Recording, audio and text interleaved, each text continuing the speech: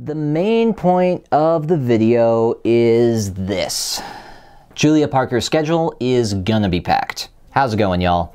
Aiden Anderson here with the Moscow Minutes. It's gonna be a little bit of a shorter video today. Both the Moscow City Council and the Latah County Commissioners met this week, and I've got a few highlights to bring to your attention. Not a ton from the county commissioners this week, unless your property tax exemption or liquor license happen to be on the docket, in which case you probably already know who you are. There is, however, some office rearrangement happening soon in conjunction with some remodeling being done at the Latah County Annex. Commissioners had a bit of a discussion about that. So be advised, if you happen to have some appointments with a county official at that building, it might be a bit more hectic than usual. If you're a U of I student, chances are you've seen one of our current city councilors on campus before, as 4 of the 6 councilors work in some capacity at the university. Those councilors would be Sandra Kelly, Gina Terusio, Bryce Blankenship, and Drew Davis. Soon, Councilor Julia Parker will also become a frequent sight on campus, though not as a university employee. At their Monday night meeting, the Moscow City Council received a proposal from ASUI, which is the Associated Students of the University of Idaho.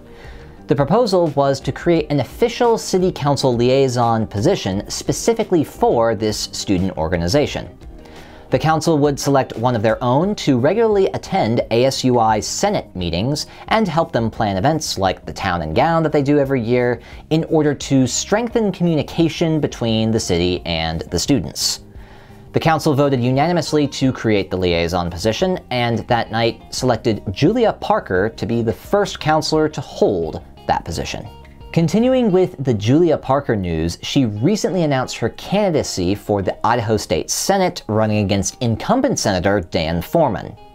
At this point, it's pretty early on the campaign trail, but you can visit her website, votejuliaparker.com, where you can find a couple pieces of info about her life, her campaign priorities, as well as a pretty decent photo of her in the park with her dog.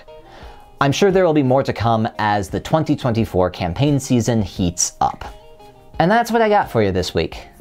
Hopefully we'll have more information coming soon on the 6 and Jackson property development that I talked about last week, as well as on the Brian Kohberger trial, whose start date is in this interesting limbo right now. And of course, once the 2024 campaign season kicks off, we'll keep you updated with info on your local candidates.